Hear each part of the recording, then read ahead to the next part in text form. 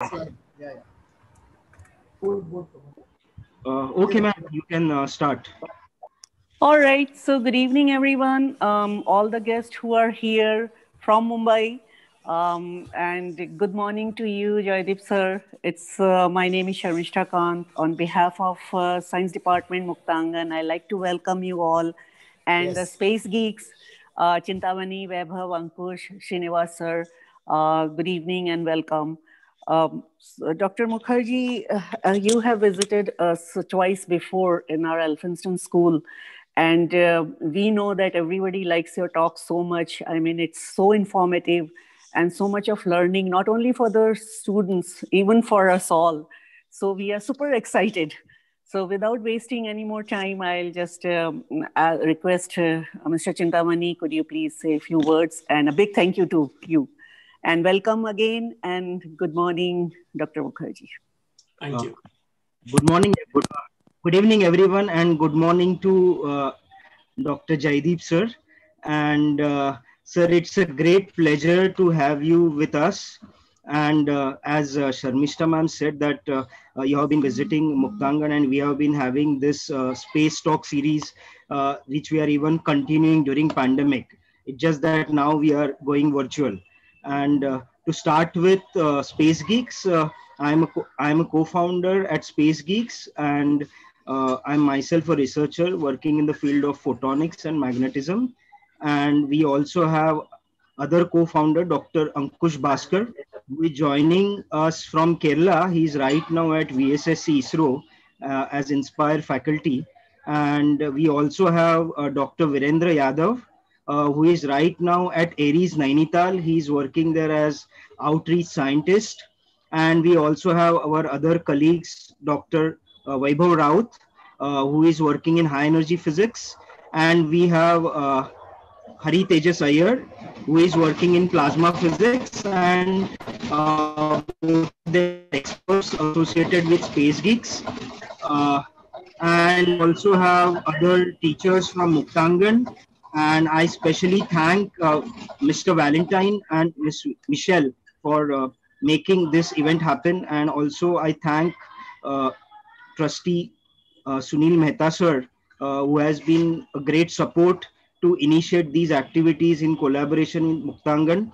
And we look forward in future that we initiate more projects in Muktangan related with space. And we are keen that students will get some training, hands-on training, which will enable them to look at, tap future opportunities in the field of space. And as you all know that space is very exciting domain and it is a global domain and it's very much interdisciplinary field. And if someone asks you how you are connected with space, but they never know how most of the technological things around us, how they actually emerged from space technology. And that is why we are here to talk about the opportunities which are present in the space sector. And when I say space sector, it is not just a technology sector, but there are even sectors like arts, law, psychology, everything is associated with space. And that is why we have here Dr. Jaydeep Mukherjee, who will take us to the journey of space, opportunities present in the space sector, and why are we, human race, mankind, we are looking for space exploration. So with that, without taking much of your time, I will request Dr. Vaibhav Rao to officially introduce Dr. Jaydeep Mukherjee for today's event. Okay. Uh, Good evening, everyone.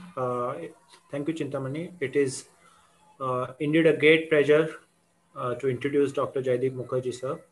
Sir, so Dr. Jaydeep Mukherjee is a director of the NASA Florida Space Grant Consortium. Florida Space Grant Consortium supports the expansion and diversifications of Florida's space industry through providing grants, scholarships, and fellowships to students and educators from Florida's public and private institutes of higher education.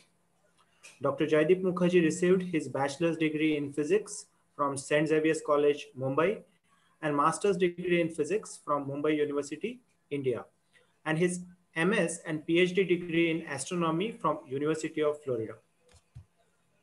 He was the administrator of NASA Florida Space Grant Consortium, FSGC, at the University of Florida, and later the director of NASA FSGC at the University of Central Florida, located at the Kennedy Space Center.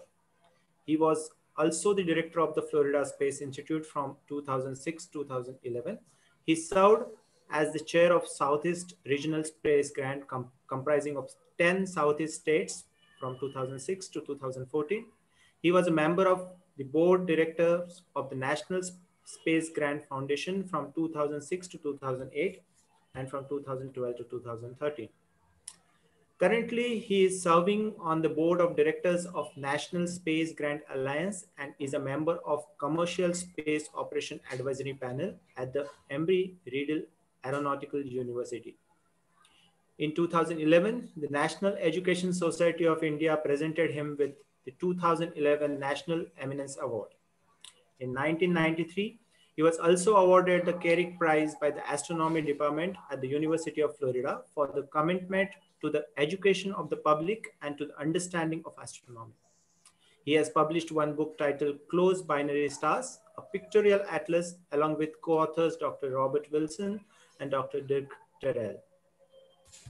His main interest is in close binary stars and science, technology, engineering, mathematics, education. His research interests include synthesis of observable quantities for interacting binaries, understanding binary stars mass transfer, mass loss, and formation of particularly interesting or unusual closed binary stars.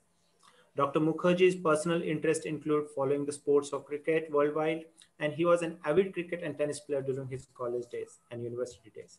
It is indeed a great pleasure to have Dr. Mukherjee along with us, and I invite Dr. Mukherjee to give a talk titled The Future of Space Explorations and Career Opportunity for Students. Thank you, sir. Thank you very much for everyone for inviting me. Can I share my screen? Yes, sir. Okay.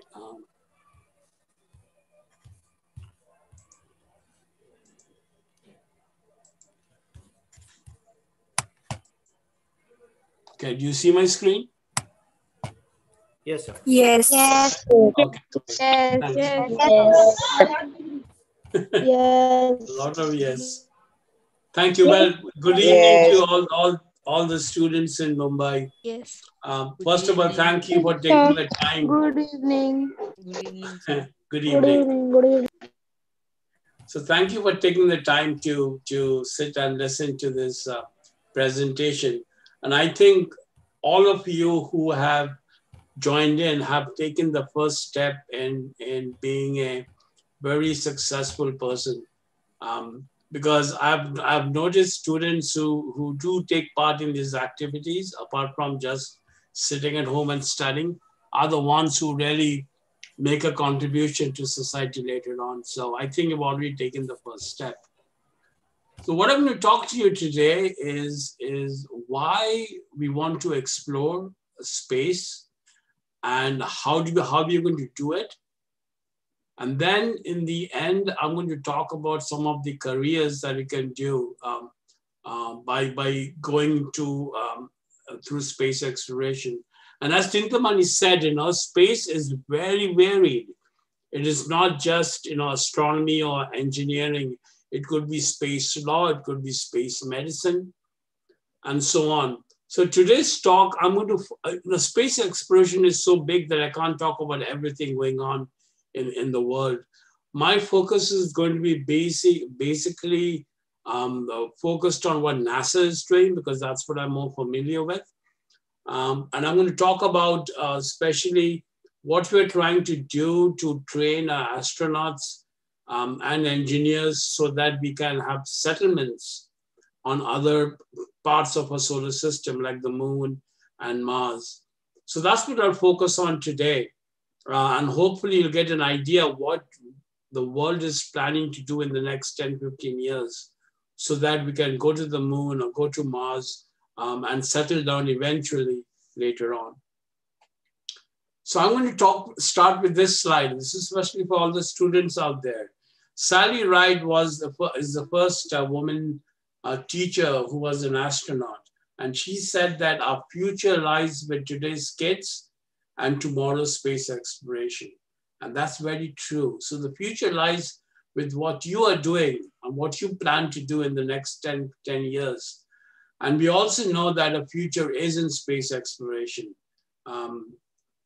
We still need to explore the ocean, but I think space exploration is the next step to take. So I always start with one slide which kind of tells us where we are and how insignificant we are. So think about it this way. You think about it that you are actually on a spaceship, which we call Earth. And that spaceship is about 4.5 billion years old. The spaceship is very complex. It's organic. When I say organic, means it has, we have this carbon molecules, which is the basic ingredient for life, as we know, on the Earth. And it's self-sufficient. Right now, we are self-sufficient because we have enough fuel, water to survive. But I think in the future, we have to worry about whether can we be self-sufficient or do we need to go somewhere else? So our spaceship is orbiting another power source, and we call the power source the sun. This power source is 1 million times bigger than our spaceship. There are 200 billion such power sources in my group, which we call the Milky Way galaxy. So a Milky Way galaxy has about 200 billion stars like the sun. Some of the stars are larger than the sun, some are smaller than the sun. And believe it or not, we think that just in a Milky Way galaxy, there are more than, at least there are more than 5 to 10 billion planets. That's a very low number. I'm sure it's more than that. So our Milky Way galaxy is in a group of about 40 more galaxies. And then this 40 galaxies is in a universe which has about 200 billion galaxies. So just imagine how insignificant we are.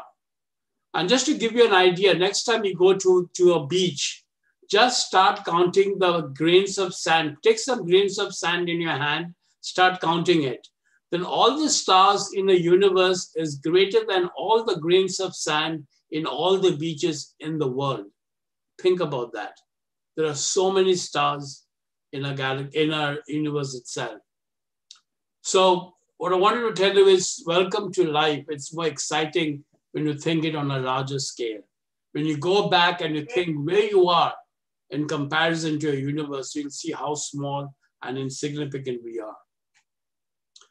So the question that I always get, and I'm sure you'll be getting it too, when you talk about exploration is, why do we explore?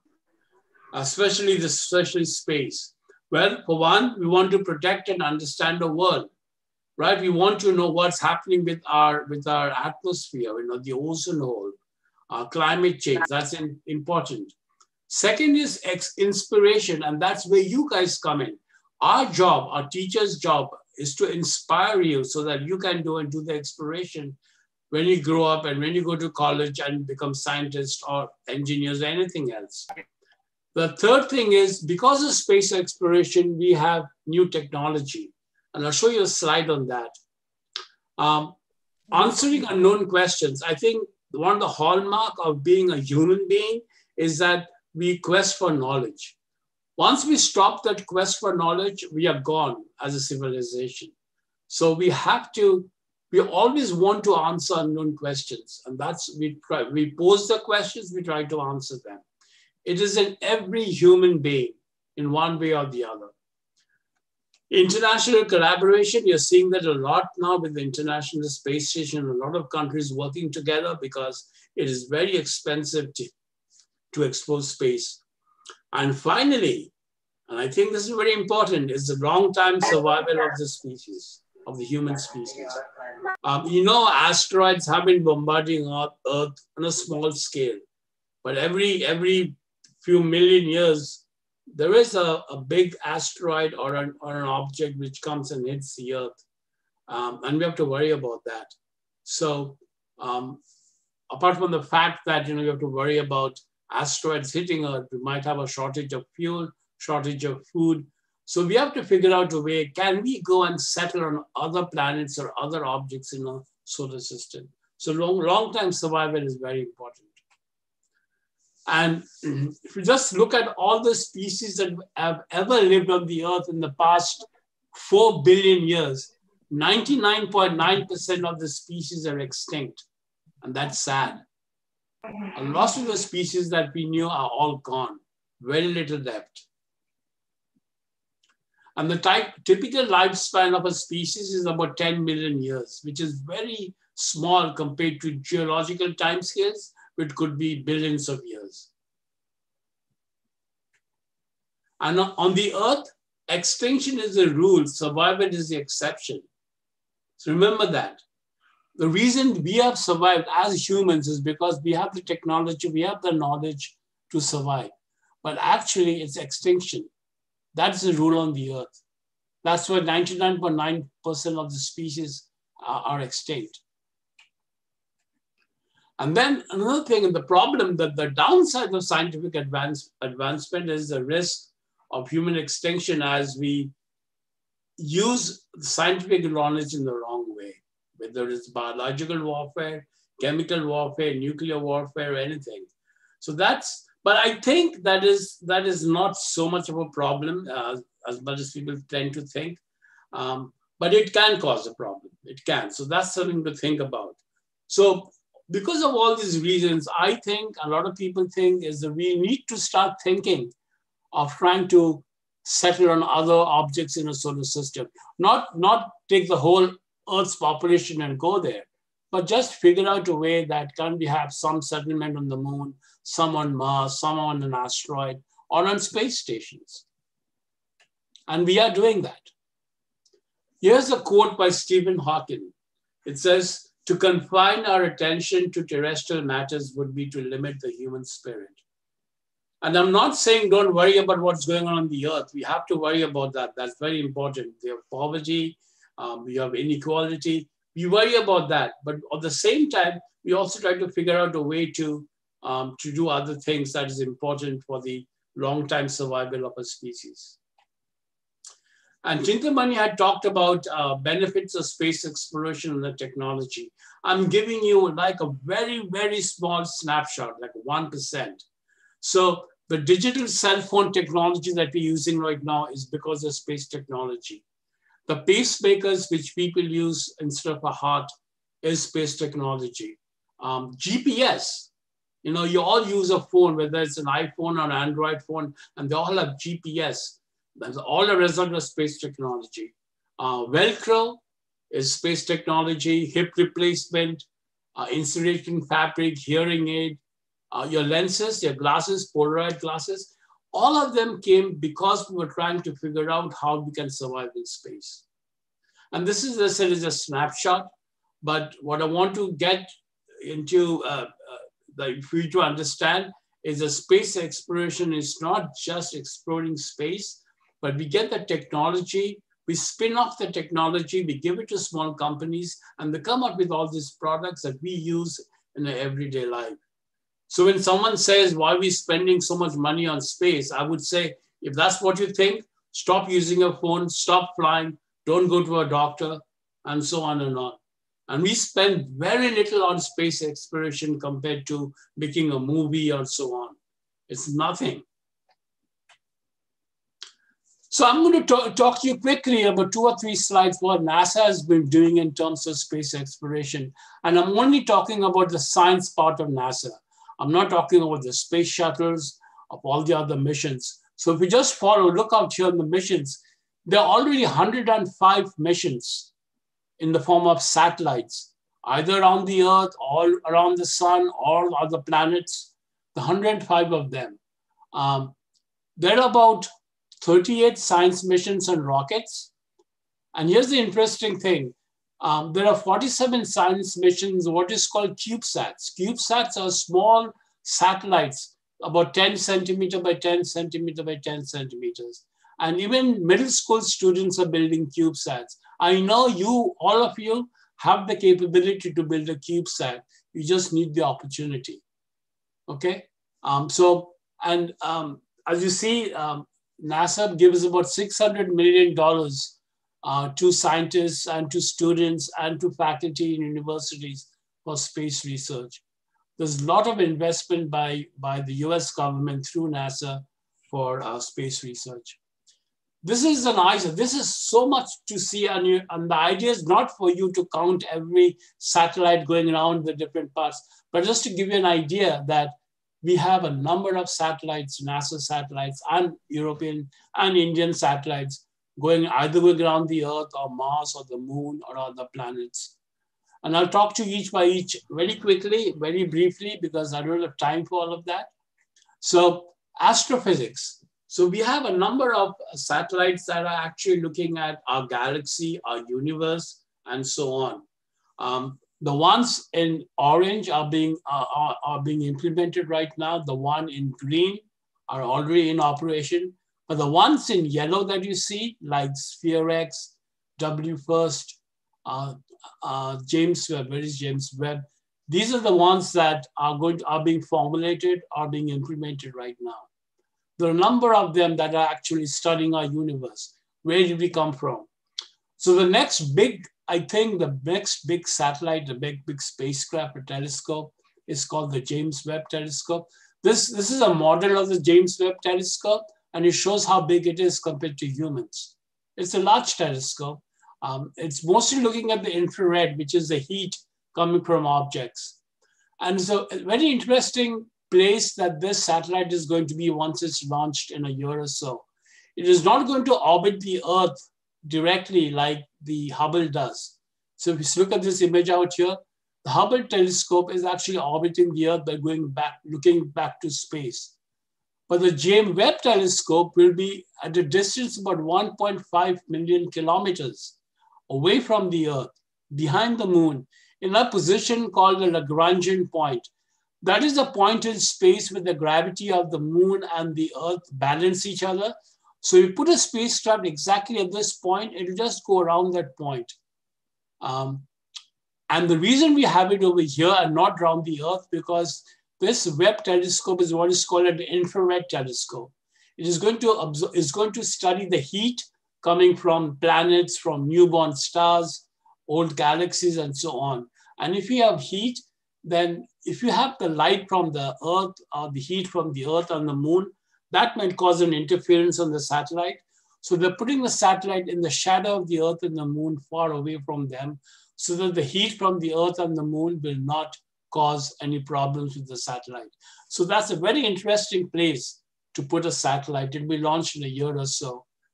And this diagram animation shows you the orbit of this Webb satellite. As the Earth goes around the sun, it's going to go around, it's exaggerated a bit, but it's going to go around this L2 point, and this L2 point is always behind the Earth. So it's in the shadow of the Earth as compared to the sun, and it avoids this direct sunlight. So that's going to be the orbit of the satellite as when it's launched.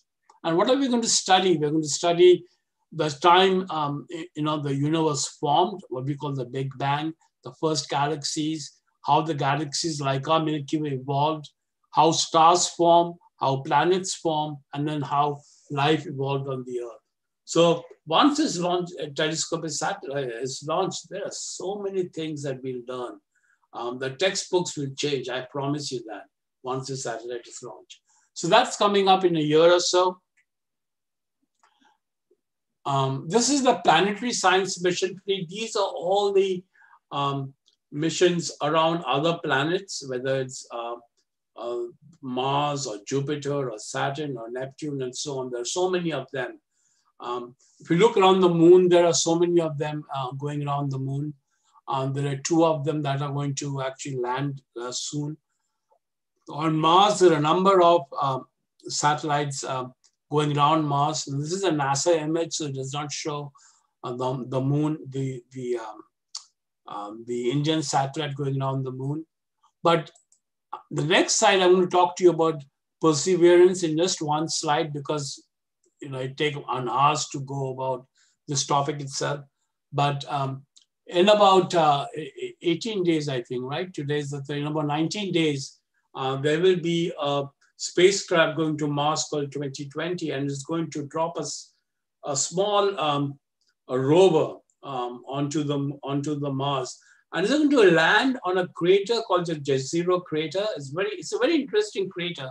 I would say it's about 4 or 5 times the size of the Lonar crater in Maharashtra, about 5 times the size.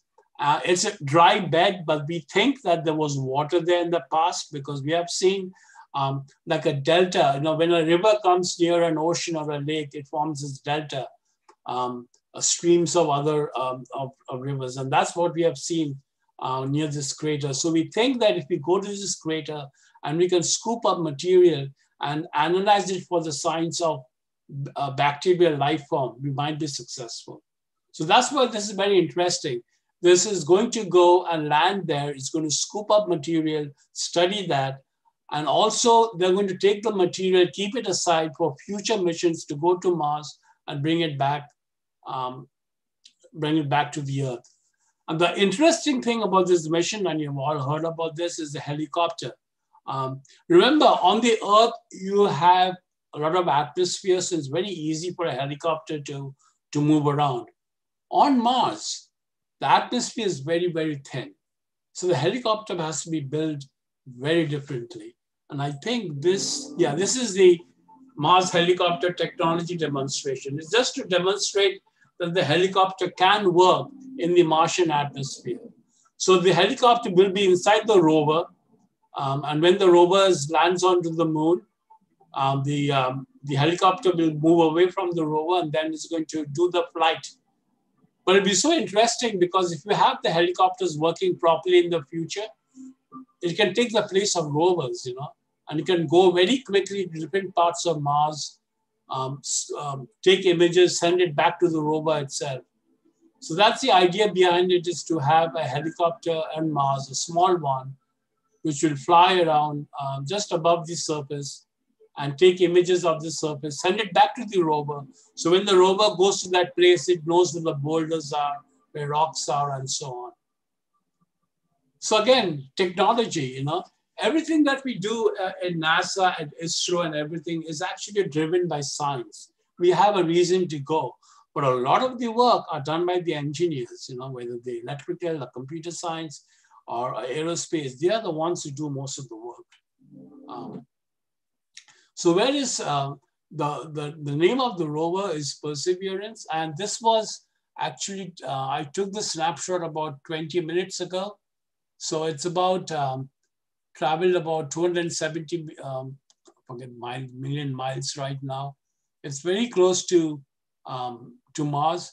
About 92% of the trip has been completed, and look at its speed relative to the sun. It's about 49,000 miles per hour. And this is the actual video of what's going to happen, an animation of the arrival of Perseverance at Mars in about 19 days. And you can all watch it live on YouTube, on the NASA TV, and so on. So the rover will drop from the satellite in a parachute. And then just before it lands, the rover will drop from the lander. It'll have its own rocket, so it can slowly move down.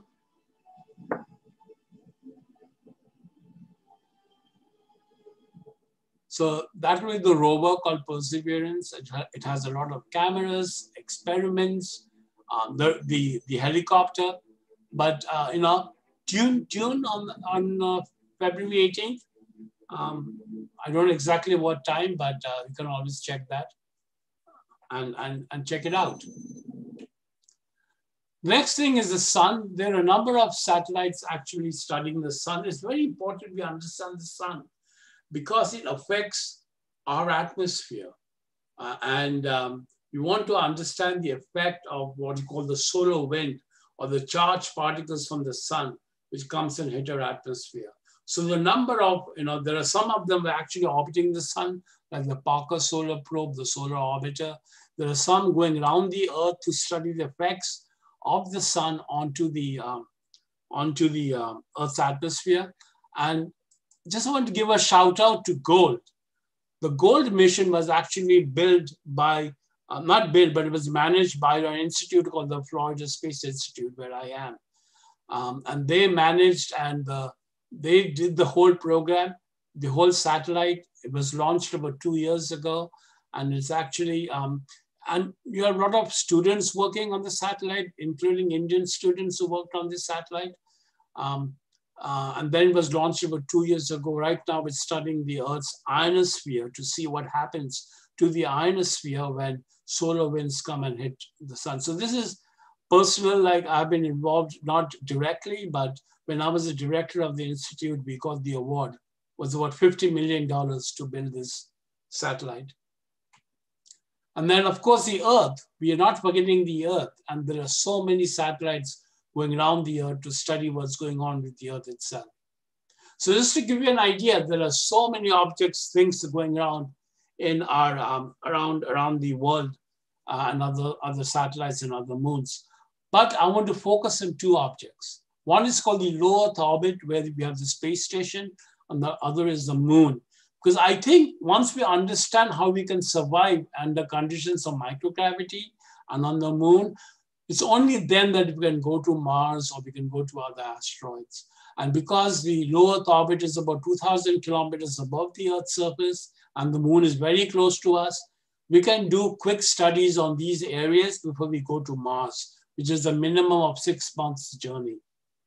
So I'm going to focus on these two. And here's the idea, exploring. What you want to do is, you want to study the space station right here and to see how we can survive under conditions of microgravity or weightlessness. Then we go to the moon and figure out how we can settle on the moon, how we can survive on the moon. And then after that, we try to go to Mars. So I know that a lot of ideas come about going to Mars right now. I believe it will take some time. SpaceX is planning to go to Mars very quickly, but there are a lot of other problems on going to Mars right now. So we have landed on a number of extraterrestrial bodies. We have landed on Mercury. Actually, we have crash landed on Mercury, not directly landed. We have landed on Venus, we have landed on Mars. We have landed on Jupiter, the Juno spacecraft. We have landed on the moon. We have landed on Titan, which is one of the moons of Saturn, on comets, on asteroids. The Cassini spacecraft actually crash landed on Saturn. And there is one which just about a month ago picked up some material from the asteroid Bennu and will bring it back to the Earth and so on. So we have landed, robotic landing, except for the moon where humans have landed. We have landed in all these areas in our solar system. I'll skip this one. So this is what we plan to do in the next few years. Explore the low Earth orbit, go to the moon, and then to Mars and then to Jupiter and so on. So let's quickly look at the low Earth orbit. And this is the diagram of all the satellites which are around the Earth. There are too many of them. Some of them are actually satellites, some of them are debris when satellites have collided. And there are more than 9,000 such objects or more than that around the Earth. And we have to track every one of them because you have the space station, we have other major satellites. And if any of this debris comes close to the satellite and hits it, it'll damage the satellite or the space station. So this is an exaggeration, an artist's conception, but gives you an idea how cluttered the Earth is, the orbit around the Earth, with all these satellites and debris. And when I say low Earth orbit, I'm talking about 2,000 kilometers maximum above the Earth's surface. The satellites which gives us TV broadcasts and everything, they're called geostationary satellites, and they are about 35,000 kilometers above the Earth. So we are focusing very, very, very near the Earth, about 100 kilometers to about 2,000 kilometers. And that's where we have the International Space Station. So quickly talk about the International Space Station because that's where we can do all the research about weightlessness. Because anytime we go beyond the Earth, gravity becomes smaller, and then in some places almost we experience weightlessness, and things work very differently when we call it microgravity, where the gravity is very small compared to the Earth. Things work very differently. So we need to figure out how we can survive in such a condition before we go and live on the moon or on Mars and so on. So that's why the International Space Station was built. It's a very big spacecraft. It's orbiting the Earth. And I would say it's about the size of, say, Wankhede Stadium or Braven Stadium. It's like the size of a cricket field. May not be as round, but it's more rectangular.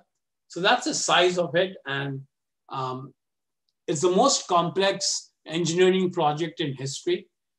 It's the largest structure we have put in space, and gives you an idea. A space shuttle is actually quite smaller than a Boeing 747. But look how big the International Space Station is. It's pretty big.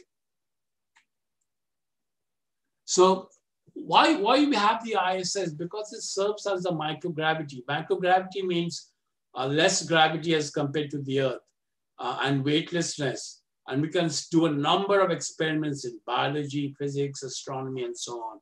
And I'll talk to you briefly about them. A number of countries are involved. Unfortunately, India is not a part of them, but India has taken part in experiments on the space station.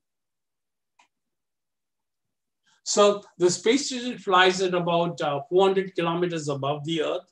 It's not that far away. Look at this. This is very interesting. It actually goes around the Earth 90 minutes. Every 90 minutes, it takes 90 minutes to make one orbit around the Earth. So you know what that means? It means that if you are on the space station, you will experience 15 sunrises and 15 sunsets every day. As humans on the Earth, we see one sunrise and one sunset. But on the International Space Station, we have so many sunrises and sunsets. So hopefully in the future, one of you might be an astronaut orbiting the Earth, and you might be able to see this sunrises and sunset. In fact, I can guarantee you, one of you will be doing it, if not more. As you grow up and become a scientist or an engineer, there'll be a lot more opportunities to do these things. And I really hope that one of you in this audience would be one of the astronauts going around the Earth or going to the moon and so on. Let me just show this. Now I'll skip this because I don't think it's important. But this is what I want to explain to you, and because people misunderstand what we call microgravity, or they call it zero gravity. There is always gravity unless you go way deep in space. Gravity always exists. As you go further away from the Earth, the gravity decreases. The effect of the gravity decreases. But it doesn't mean it's not there. So when they say zero gravity, it's a wrong term to use. So why do astronauts on the space station, on the space shuttle, why are they floating? It's not because there's no gravity. There is gravity, but it's something called weightlessness, and I hope to show it to you by this animation. So just imagine that you're on the space shuttle or on an airplane about, say, I forget the number. It's about 400 miles or 600 kilometers above the Earth, and you're right over there. And if you're not moving, if you're right over there because of gravity, in about 360 seconds, you'll fall and hit the Earth. But we know that the space shuttle or the space station is not hitting the Earth. It is going around the Earth. Why? Because we give it an initial speed of about 7,500 meters per second. You have to give it that speed. Once you give that speed, then what happens, look, it takes about 360 seconds to fall down, right?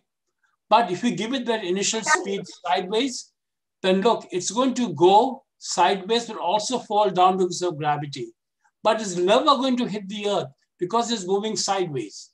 So what is happening in reality is the space station or the space station is free falling towards the Earth, but it never hits the Earth because it has a sideways speed, a sideways velocity. So next time you're in an elevator and you press the button to go up or to go down, you will feel the effects of weightlessness for a few seconds. Okay, and that's what they feel. They feel weightlessness because the space station is actually hurtling towards the Earth because of the Earth's gravity, but we give it a sideways speed, so it never hits the Earth. It goes round and round. And that's why they are floating in the space station, not because of there's no gravity. And here's the problem. Because it's in the Earth's atmosphere, there's resistance. And because there's resistance, sometimes the space station can go up or come down a bit. And when it does that, we have other space scraps which are docked to the space station, like the Russian one called Vesta. And they have their own small rockets. So they then fire the rockets, and that brings the space station up or below the original orbit. So we require those things to move the space station. And the other one is debris. There's a lot of debris going around the Earth.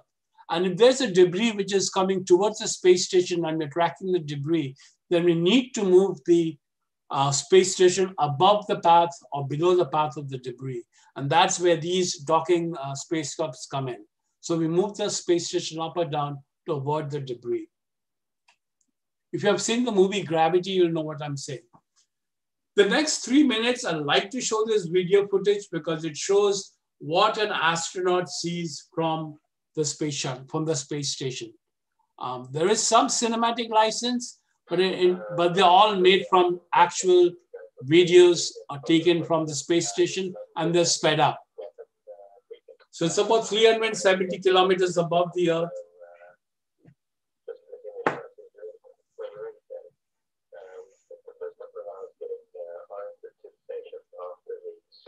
It's very expensive, $150 billion. It's a very expensive. But look, here's the spacecraft, and here are the solar panels, which generates electricity. And here's the Earth. Remember, we have sped up the film because it takes a long time otherwise. So here's the space station, and here's the solar panels. And the reason you see it moving is because the space station is also moving. Here's a picture taken by a space shuttle which is going away from the space station. This is a Russian spacecraft docked to the space station. And you can see the Earth below us. See how blue it is. And that's because of the oceans. And you have the white clouds over here. But this is what the astronauts see. And if you ever talk to an astronaut, and I've spoken to a number of them, they say that every time they go up and they see Mother Earth, the life changes. It's a very different perspective. And look, this is what the Earth looks like from 370 kilometers. A lot of clouds. These are cyclone, hurricanes. Again, we're taking a number of video clips and put it together. Now, this is the dark side. This flashes that you see are actually lightning storms. And these are city lights. So these are lightning storms. The thin layer that you see is the Earth's atmosphere. That's what is saving us from the dangerous radiation from outer space. This is just an artist's conception of a comet. But this is the actual night sky. If you can take a picture, not with your eyes, but with the camera. Again, we are going over the Earth, speeding up the film. These are called the northern lights, the green flashes that you see. Aurora Borealis, we cannot see from India. But this is what the Earth looks like from the space station and the sky. This is called the cupola. It's like a viewing station on the space station. And you can look through the window, take the movies, take pictures. And the astronauts spend a lot of time over there. So these are the northern lights called the Aurora Borealis, which is beautiful as seen from the space station. This is Florida. This is Washington, D.C. over here, east coast of the United States, and so on. I'm going to skip on because we don't have a lot of time. Here's India and Sri Lanka as seen from the space station. This is just a picture. You can barely see Mumbai over here. This is a clip, a very short clip of some of the cities This is Bengaluru as seen from the space station in the night. So you have all these lights everywhere. This is actually New Delhi. Here's the Yamuna River. And there are some places like the Rashtrapati Bhavan, the temple, India Gate. This is Mumbai, as seen from space. This is the Marine Drive over here, Gateway of India, Worldly Sea Face over here, Wankhede Stadium over here, and so on. This is the airport over here. So that's Mumbai as seen from space, just to give you an idea of what India looks like from space. So I'm going to skip this. Here's living on the space station. It's very cramped. It's like a 4 or 5 bedroom house with 6 people living on it. Here's the crew compartment. This is where they make the food. The toilet is at the back. Here's, again, because it's weightlessness, if you keep fruits, they'll be floating around. So you have to always strap them. Here they're trying to make some breakfast or lunch. You can see mayonnaise over here, so making a sandwich. Again, because of weightlessness, you know, if you don't tie your hair, it'll be all over the place. Just what they're trying to demonstrate that. I said very cramped quarters. So this is the sleeping quarters. They all sleep in kind of sleeping bags right here. That's how you sleep. So if you're claustrophobic, you cannot be an astronaut right now. But it's not very comfortable living over there. This is, as I said, called the cupola. It's like a observation window. And that's where they take images like the ones that you saw from the space station. Here's the famous toilet. This is a very expensive piece of equipment because you have to be very careful what you do. It's weightlessness, right? So you have to really strap yourself down to clear your bodily fluids. And then you have actually funnels, different funnels for men and women to gather the bodily fluids. And if you're not very careful, then you know the bodily fluids can splatter around. And there is a bad smell near the toilet, I've been told by astronauts. But most of them, this is all vacuum, so it's very expensive. The new toilet that NASA has built for the future missions to the moon, it costs $2.6 million. You can convert it to rupees, multiply by 70 rupees. But it's very expensive because you have to be able to have a vacuum system. But the very interesting thing, and you might hate it, but the urine and the sweat that they collect is converted to water. And the next animation will show you how it is done. Because it is very expensive to carry water to the space station. More water you carry, the more heavy the rocket becomes. You need more fuel, becomes more expensive. So you have to figure out a way to actually have water. And here it is.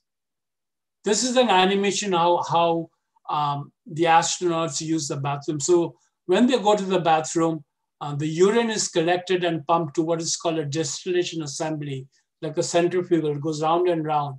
And what it does, it actually collects the solids to one side and the water is evaporated and condensed in another chamber. And about 85% of the urine can be recovered as water. Then the water is pumped to a tank and is mixed with the water that they get from the sweat and respiration from the space station. And then they remove all the gases from the liquid.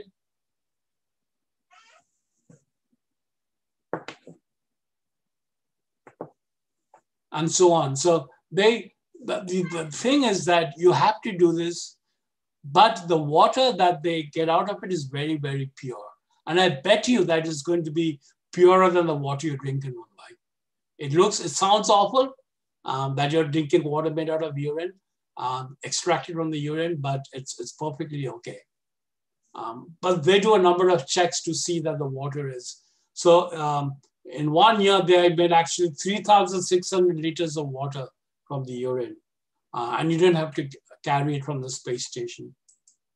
So here's living on the space station. There you go. Weightlessness.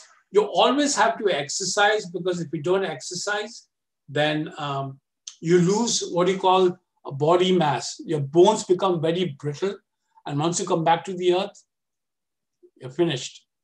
But because of weightlessness, you can move things very easily. These are heavy suitcases or boxes that the astronauts are moving around. It's very simple to use. You can also move a human person. This is actually a video. So it's very easy to move around and move heavy objects. Of course, you don't have showers because water will fly all over. So to take a shower, you use a bottle like the one they're using out here and spray yourself and then clean yourself. As you see, the razor moving around. Water, if water is spilled, it forms a spherical bubble and you can drink from there. This is life on the space station. It's very exciting. And I hope that one of you, as you grow up, can be on the space station or on some other orbiting space station. This is, as I said, you have to be in like a sleeping bag to sleep. It's very, very uncomfortable. So that is the life on the space station. And we're doing a lot of research. As you see, India is also one of the countries that have done research on the space station, both educational activities and research. About 83 countries have been working on them. And I'm going to skip some slides just to show you what is being done. And one of the most interesting thing, I think, especially if you want to study medicine, is how we can create new drugs to cure cancer, Alzheimer's disease, and so on.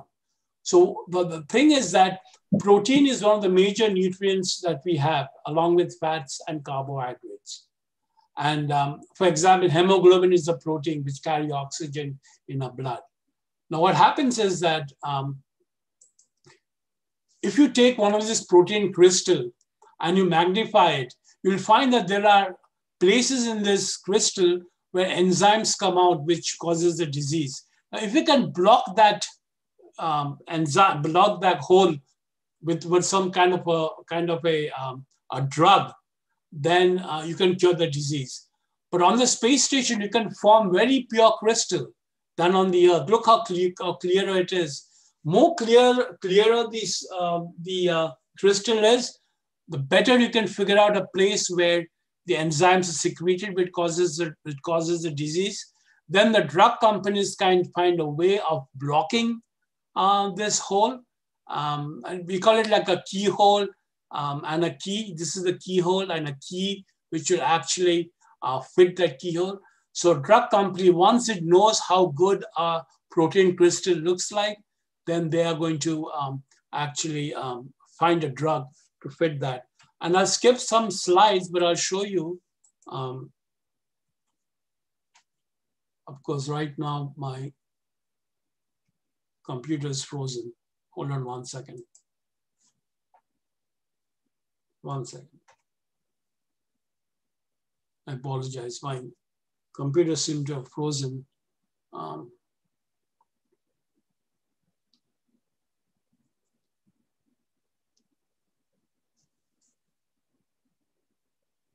This is the wonders of technology.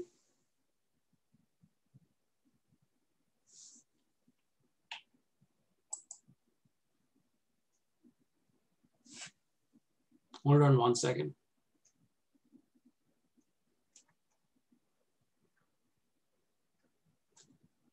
In the meantime, if you have questions, just someone will put in chat or you can answer questions by the time I get this working. Yes. Michelle, are there some questions we can take?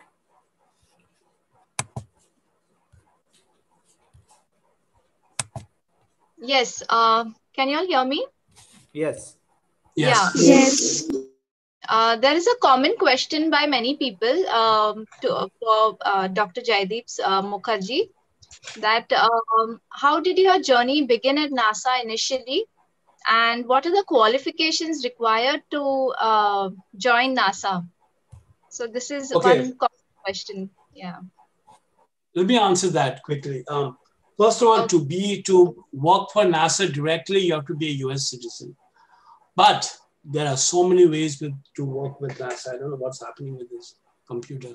What I did was I did my master's in Mumbai. Then I wanted to study astronomy, so I did my master's in astrophysics and PhD at the University of Florida. When I was there, one of my advisor, the one I was doing, he got a research grant from NASA, and he took me into his research team. And I was paid by NASA to do that research work. NASA allows that. If you're in a university, it doesn't matter which country you come from, you can do the work.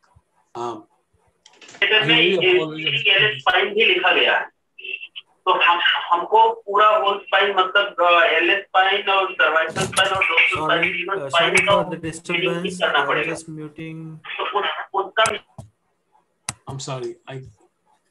Yeah. Sorry. Is someone asking a question? Sorry. No. It was just a noise, some background. Okay. So that's how I started, and then when this position for the director of the space grant came about, I had to compete with other people to get the directorship, and all the universities in the state of Florida elected me. So that's how I became the director. But for students who want to work with NASA directly, you cannot. You have to be a US citizen, but you can work with. I don't want to actually try to reboot my computer because I'll lose. So I don't know what's happening. But okay. you can work in universities. But what I tell students right now, ISRO is changing. ISRO is changing so much right now that one thing. One second, let me just go and try to get my iPad done so I can do it with there. Sure, sir. Oh no, get my iPad now.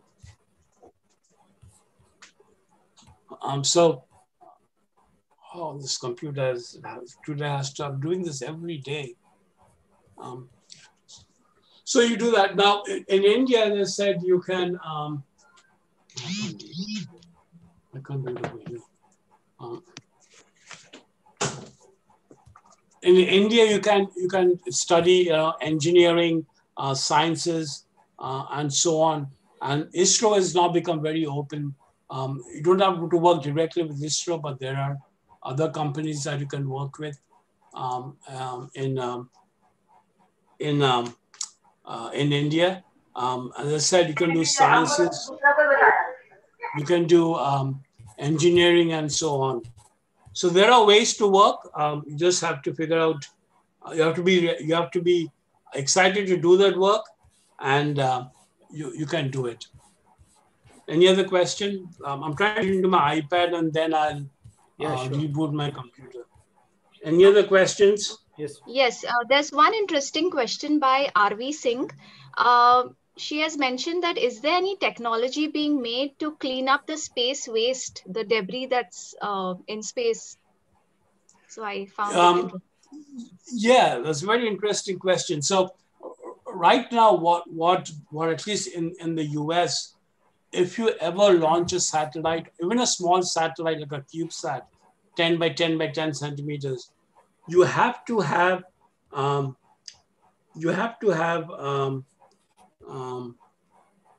a plan to bring the satellite down, okay? But that's for the future. What's happening right now is that there are different plans that they're having to see how we can capture some of this debris. One of them is using a large net on the satellite. So there are things that they're trying to do to figure out ways to capture the debris. Hold on one second. I'll try to connect to my iPad and then. Yes, sir. Oh, you are inside the meeting now through iPad, I think. Yeah. Okay, so what I can do is I can reboot my computer in the meantime.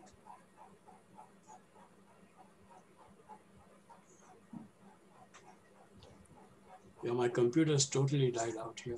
Hari, there are some questions on YouTube as well. Just keep note of those. Yeah.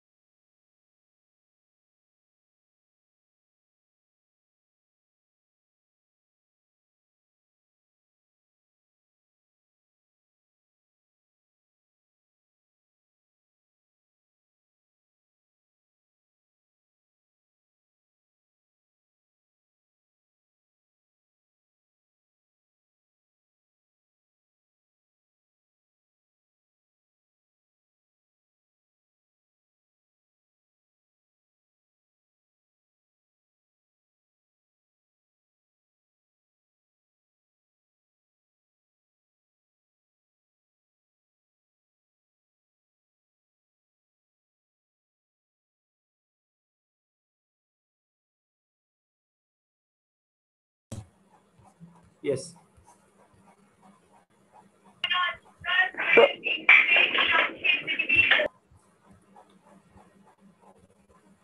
Jaydeep sir, are you there?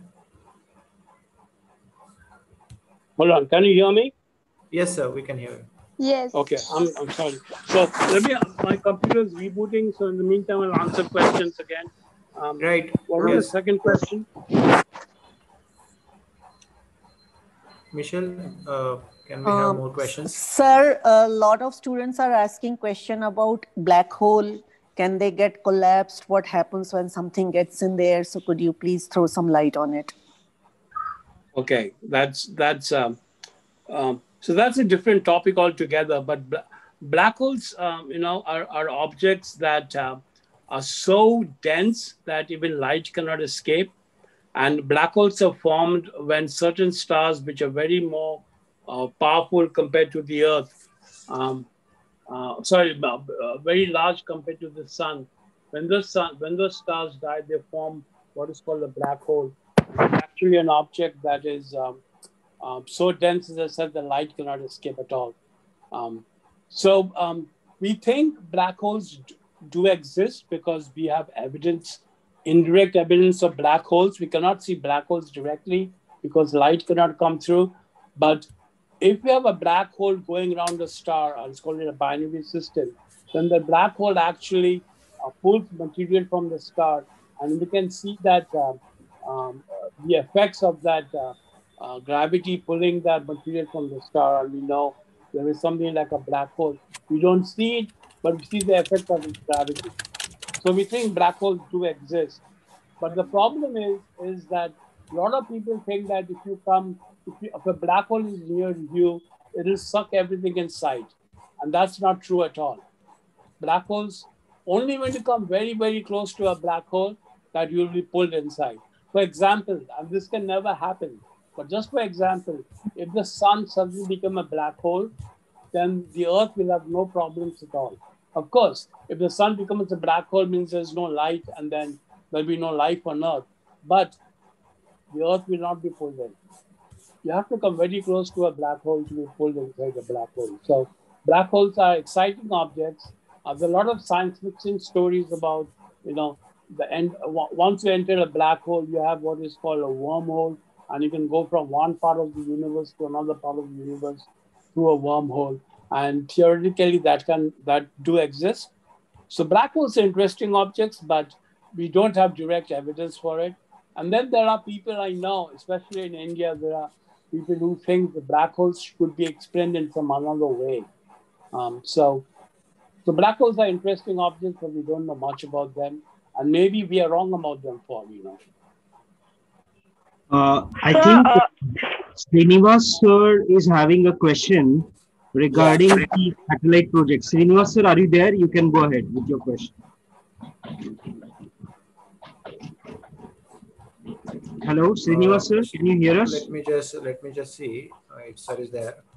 I'll ask him to. He has already put his question. Jaydeep, can you hear me now? Yes, I can. Jaydeep, you deal in student satellite projects. I have just one questions. How do you find the response from India? Number two, how is that majority of the student sat projects in India are from the south? Is that true? It seems so. What is going to happen on February 28th, etc.? Well, and that's because of one person who's involved, right? And that person is in the south. So that's what is the problem. Is you need someone who is very gung ho about working with students, and that person, I think you're talking about Srimati. She is wonderful with students. She's in the south. She's in Chennai, and so she has been able to figure out a way to work with students. So it's just south, just because we can do it in Mumbai. Yeah. We can talk about doing. I know there's one school in Florida, and I've been supporting them. There are eight standard students, and they have launched a satellite, a CubeSat. Between 7 to 8, they have launched a satellite. So anyone can do. I'm 100% sure all the students that are listening right now can build a simple satellite and launch it. But my thing is that you don't have to actually orbit the Earth to be a satellite. You can call it a payload, and you can put it on a weather balloon, or just there are a number of ways that we can do. And I would really love to work with students in Mumbai. The thing is it's the expense, but I think ISRO is willing to launch satellite. So I think we can do it. It can be done. In this country, there are a lot of opportunities for students. So I'm trying to just. So in this country, there are a lot of way of taking part in satellite experiments. In fact, over the last 10 years, I had my own satellite design competition. And I've started satellite clubs in a number of universities. So what I'll do is right now, I will again join through Zoom, through my computer. And I'll keep on answering questions. Go ahead. Anything else, Srinivas? But I think we can do it in India, in Western India. It can be done. In fact, on the 28th, we are having the C-51 launch, which is a milestone launch, because there are 3 satellites all done by students. Right. But we can do it. There's nothing to do with south or east. Sir, can I say? So I want to ask one thing. Yeah. So if now we are more dependent on the technology, so if in future there will be a space war, so is India ready to fight to face that situation? Is there any technology for that? We shouldn't worry about that. But yes, I believe India has the technology to fight back. But I don't think it's going to happen. Okay? Those is just rhetoric that you get in newspapers and other people talking about. So yes, we have in the US also we have created another branch of the military called the Space Force.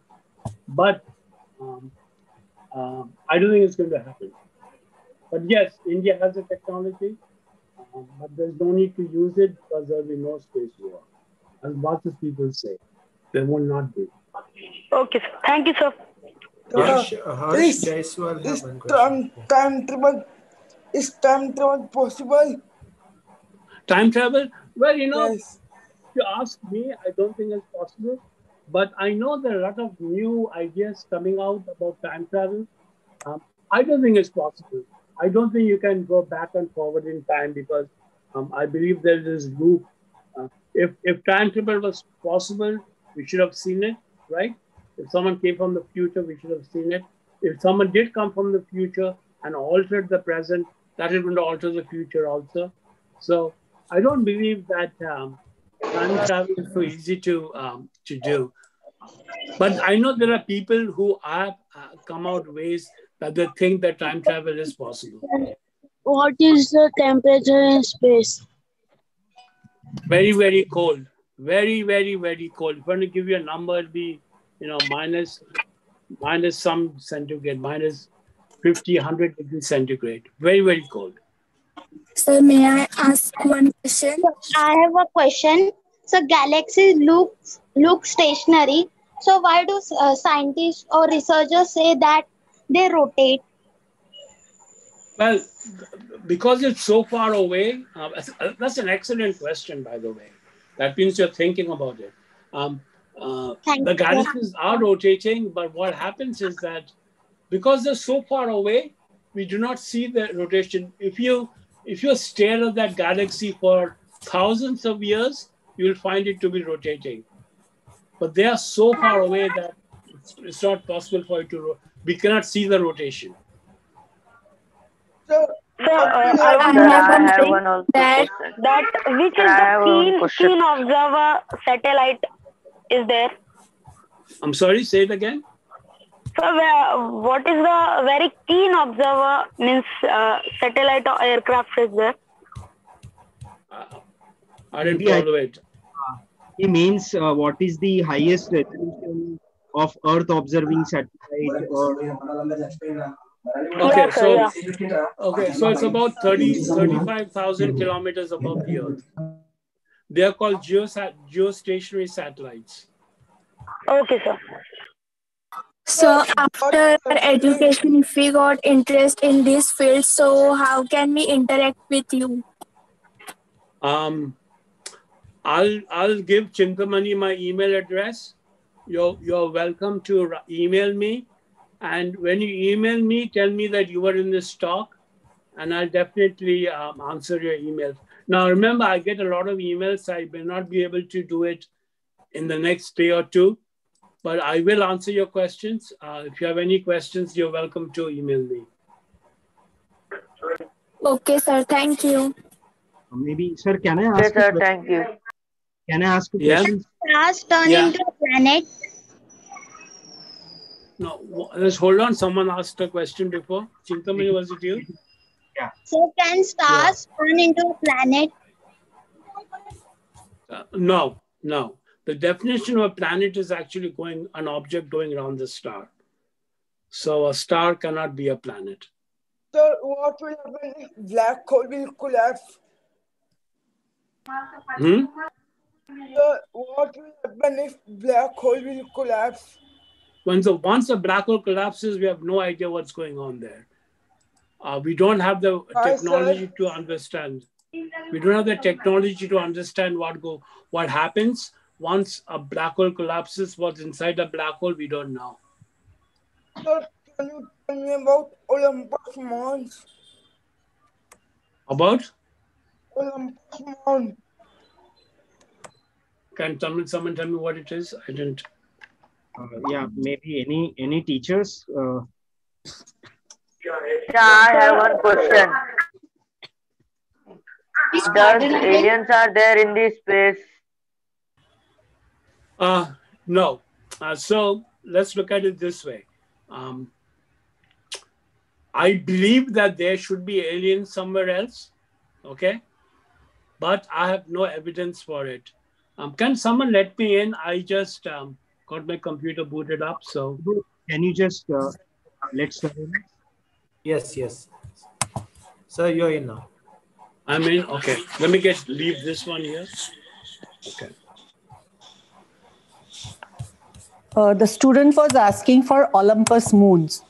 Olympus Mons. Yeah, let me answer the alien question first. The alien question is that, yes, aliens do. I believe the truth is, one is belief, one is evidence. I believe there should be life form elsewhere in a galaxy of the galaxies, but there is no evidence for it. Okay? So, all the stories you hear about aliens on the Earth, I don't think they're true. And then to answer the question on Olympus Mons is a extinct volcano on Mars. It's the tallest mountain in a solar system, but it's an extinct mountain. It's called what is called a shield volcano. It's like the volcanoes you have in Hawaii. Not. Sir, you have muted yourself. Sorry, sir. Can you unmute? Wait. I think that is my mistake. Wait, I'll just unmuting him. Wait.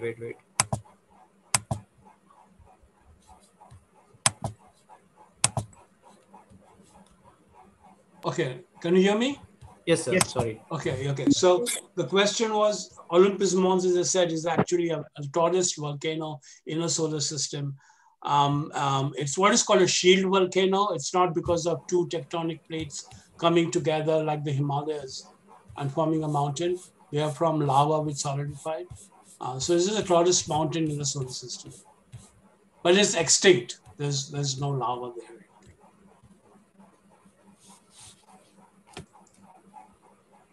Any other question? Maybe I can ask. Hello, sir. Ask. Chanot, Hello. Nanda have one question. Yeah, go ahead. Yeah. So you said you believe that aliens, life form must be present somewhere, right? But Right. Isn't that bad news for humanity considering the Great Filter and Fermi's paradox? Well, it depends how you look at it, right? It's Pardon? up to you to believe it. So you can say that, yeah, the aliens might, it's better not to have contact with the aliens because they can be destructive, right? Exactly, they can be destructive and they can But they just can lead also us. be they can also be very helpful. We don't know that, so I believe that we should figure out a way to see whether we are alone or not. Take the chance. I believe that if there were aliens and if they wanted to destroy us, they would have destroyed us by now. Okay. And here's another thing, aliens, they might not find us very interesting. If you ever heard Neil deGrasse Tyson, this is his word, so I'm not taking responsibility for it. But what he said that if you look at the DNA of humans and the DNA of chimpanzees on the earth, there's only a difference of 4%. But even with that difference of 4%, humans have built telescopes, have built spacecrafts. So imagine a DNA of an ant, okay? We are going to ignore ants because we don't think that it causes any problems. So to a alien, if their DNA is a little more than us in comparison, in terms of similarity, they might think that we are insignificant and they might not contact us. Or there might be alien life forms underneath oceans and we haven't contacted them. So yes, we take the risk, but wouldn't it be exciting to know that we're not alone in the solar system? Okay, maybe can I ask a question, sir? Yeah. Yeah. Go ahead. Sir, I want to ask two questions. One is being here because, as you said, that some initiatives should happen from Mumbai region. So how we can think from Muktangan point of view and overall students in Mumbai, how we can go about any such projects where where students get opportunities to work on launching balloons or even making a satellite. Because I feel because another background is in 8 to 10 standard, Maharashtra government has introduced space in their syllabus, and with the new education policy coming into the picture, we might expect more exposure which should be given to space. So what do you think? And do we expect any India-US collaborations in future space missions? Yeah, yes, there will be collaboration for 100%. That's the only way to survive. It's going to happen. But let's take baby steps, okay? So there are a number of things that we can do, say, to involve students from your organization. And they don't have to actually launch anything to space right now. We can start slowly. Launching in space requires someone who is very enthusiastic, has contacts, because it's India, right? You need contacts. You need money to do it.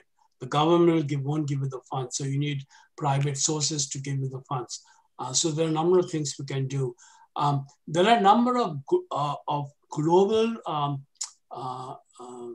challenges that students can take part, but it costs money. So let's give you an example. We just did this 2 days ago. It's a new challenge called Plant the Moon Challenge. Have you heard about it? No. No. So the Plant the Moon Challenge is, in our university, we have a lab called the Excellence Lab, and we are creating simulants of soils in other planets. So we have lunar simulants, we have Martian simulants, asteroid simulants. So in this challenge, Plant the Moon Challenge, we are giving lunar simulants to any teams, and we're challenging them to grow plants using that lunar simulant. So it's very similar to the soil that you can find on the moon, on the highlands of the moon, not the lowlands. And then you have to add nutrients to it because there are no nutrients in the simulants. You can do any plants you want to grow, and you have 10 weeks to grow certain plants. So that costs about $300. So if you have $300, then we can ship because it costs money to make that challenge. But there are other things that you can do where it doesn't cost money, and we can brainstorm over that. But there are things that the students can do on small scale. I call them crawl, walk, run, fly. Okay, you can do the crawl by doing simple experiments. You can do the walk by launching it on a weather balloon, or you can also do it by putting on rockets. And as three of us said, they're putting satellites on ISRO rockets. But from my point of view, I don't want to get caught up in these things that we are being the first one to do this, or you give them an opportunity for the students to take part in a group project, make a connection to an organization, and that's all you need. It does not have to go and orbit the Earth. And one thing the student should learn is, this is my point of view, okay? I could be totally different than anyone else. It's not bother with all the objectives like, I'm the first to do this, there are 100 people have done. No, you do it because you like to do it, and you'll be successful. And if you follow that path, there are a number of projects we can do, and doesn't have to be expensive. So we can have a brainstorm session with you and the other teachers, and let's do step by step where they can do simple things. There's so much data that we have that students can work on. I'm sure if somehow we can work on getting those soil simulants, and if students get opportunity to even work on these kind of interdisciplinary projects, Right, so this is totally different, right? This is growing plants, agriculture. Correct. There's going to be a new one beginning in the summer, a new program. This is already started. So I'll keep you involved. So I'll give you the URL. You can see what's going on right now. And then if there's a way that you can get $300 from some donors, then you can get about 10 kilograms of the soil, and you can break it up a number of teams in your group, and they start growing different kind of plants to see how tall they can grow. Yeah. Right. So yeah. So that's one thing. I just remembered it because we just did it 2 days ago. So that can be done, and it's open. There are teams from Korea, from Turkey, and so on taking part in this challenge. So we can FedEx the soil to you. There's no issue about foreign students being involved because there's no ITER issues, because there's no technology being involved. It's very simple to do. Right. So one more question I have, since most of these students, they are from 8 to 10 standard, and we know that education in India is more memory oriented and it lacks in hands-on activities.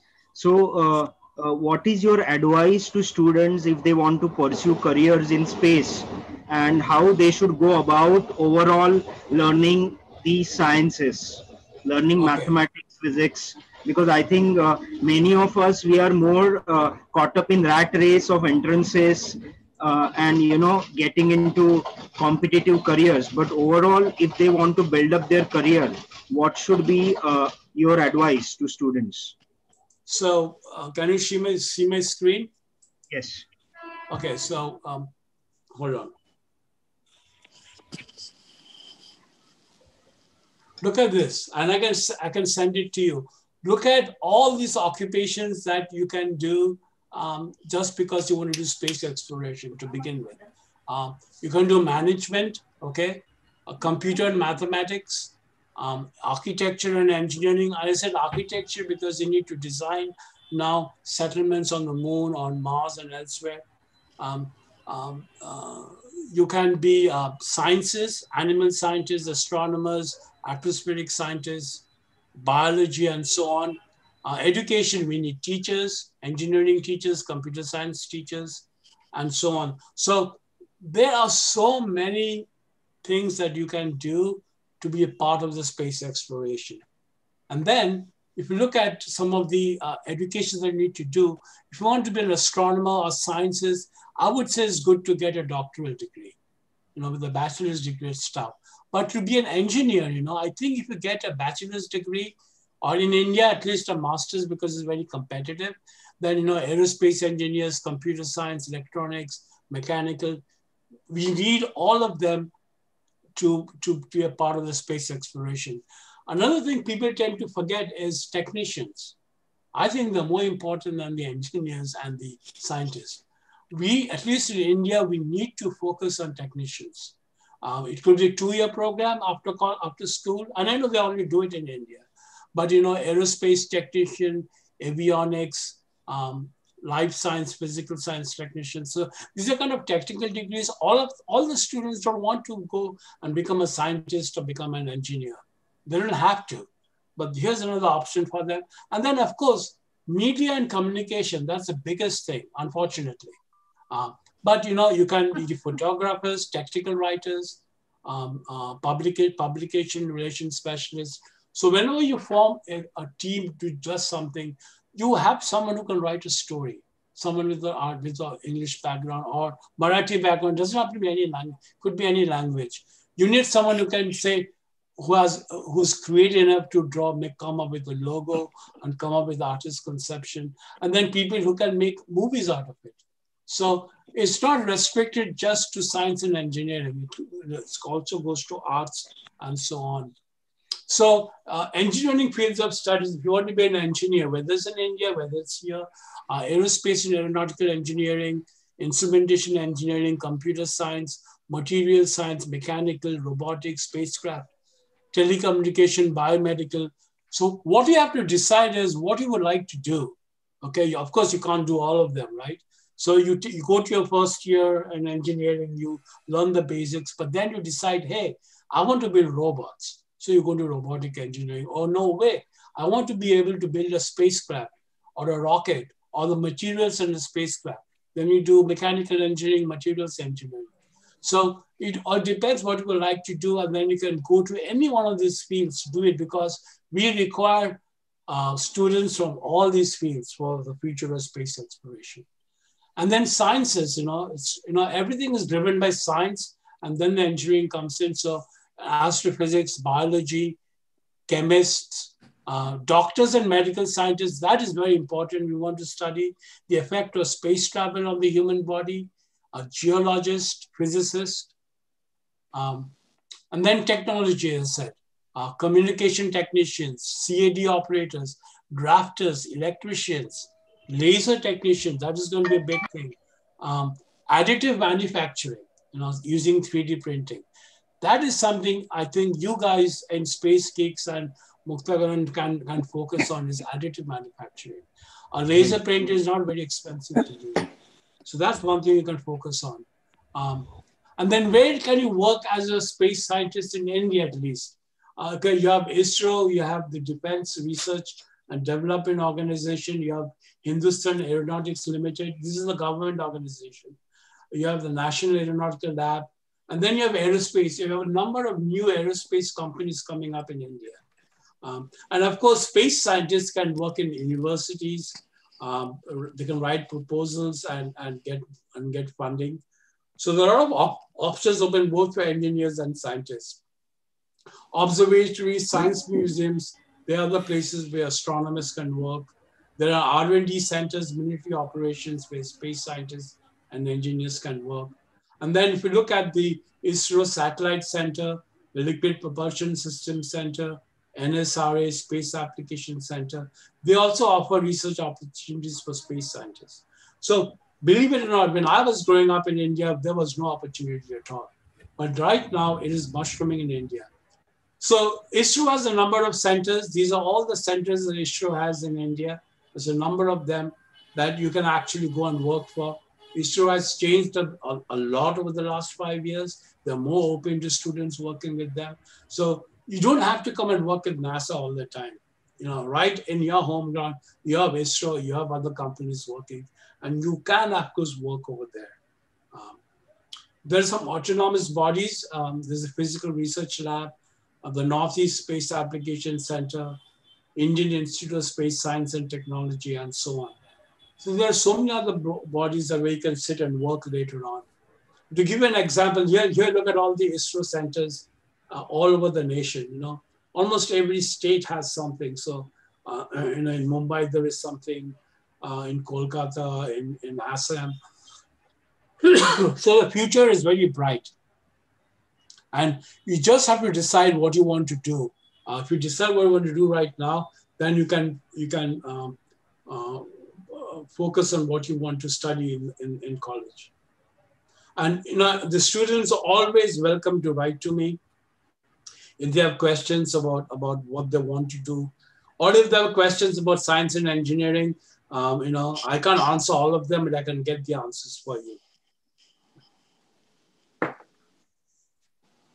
Okay, so there are many questions. There is one question from Drone Jaiswal.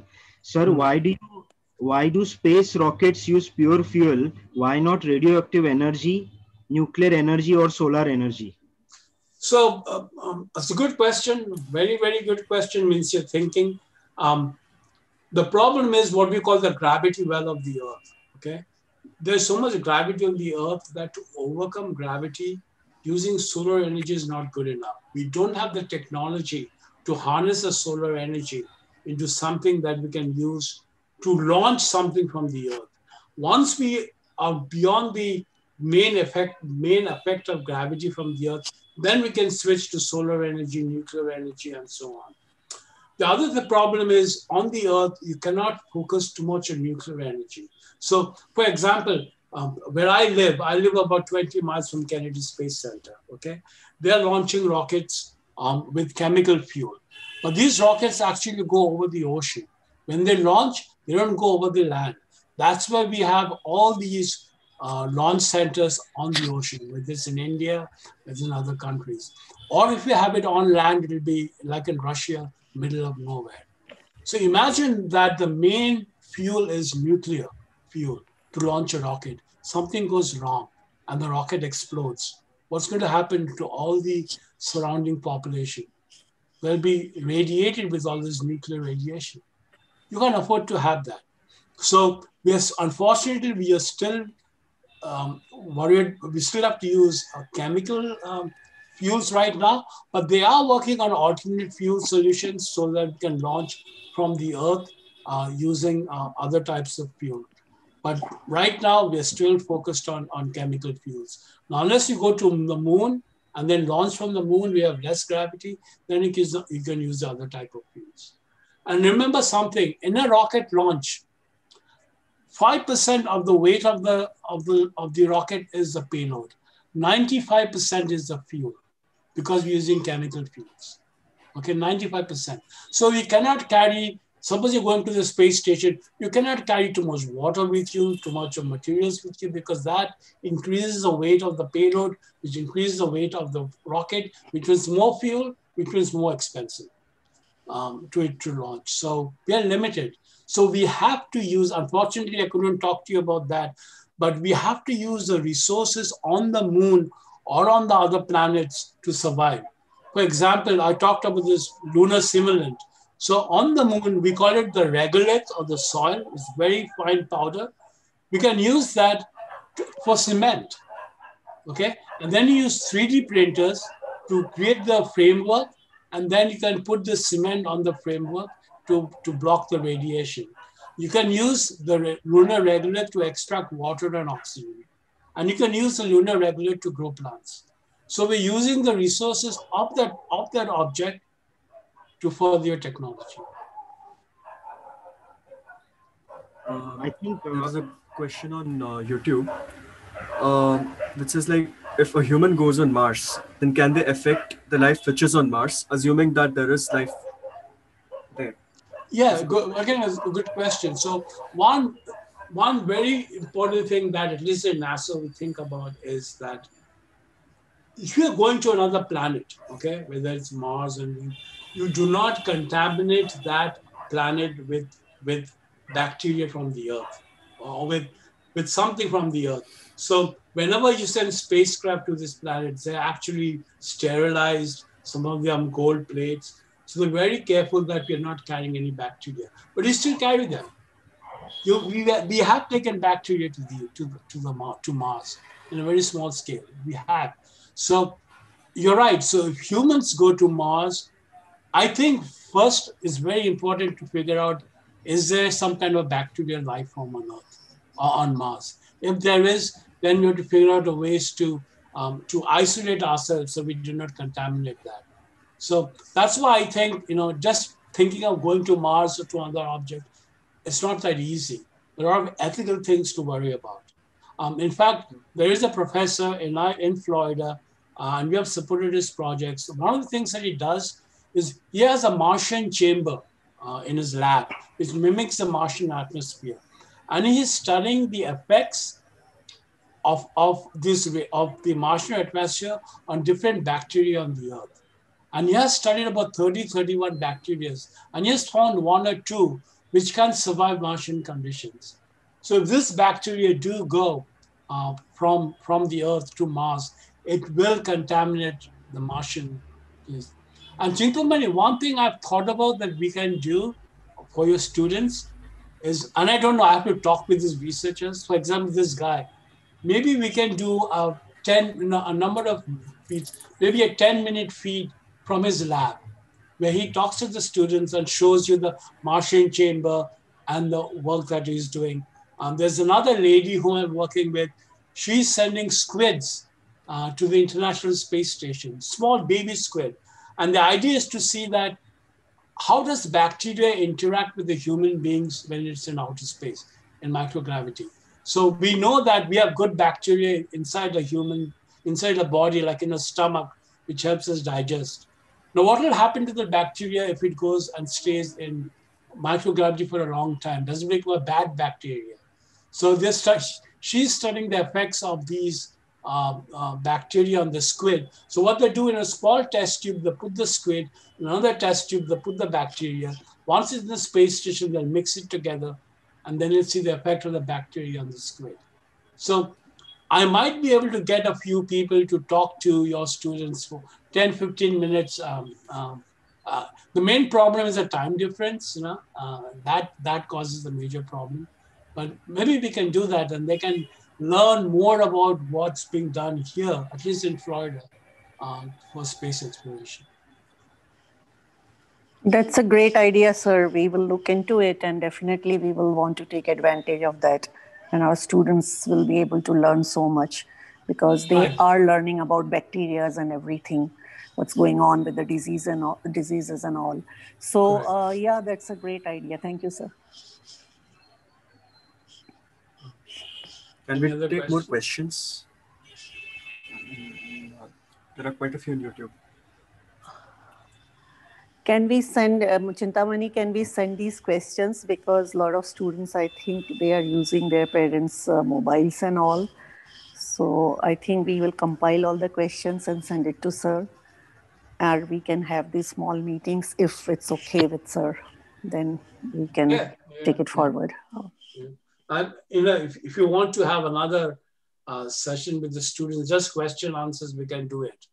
Yeah, that's a great idea. And I think we will talk it over among ourselves, and then we will let you know. And according to your convenience, then we'll set up a time. Yeah, you can just do a question answer session and let them be, so I can see the face also. That's very important. Yes. You can interact that way. Okay. So that will be entirely question answer based. Exactly. Okay. Thank you. Yeah. So we'll have anything else, Chintamani? Are you there? I think he's on the phone with someone. Oh, okay. Yeah, you're muted, Chintamani. Michelle, meanwhile, any other question until Chintamani returns? Could you please check? Yes, 1 second. So there are many questions in the chat. So Kesar Singh, can I request Kesar Singh to unmute and ask the question? It's about red shifts and blue shifts. Yeah, am I audible now? Yeah. Yes. Yeah.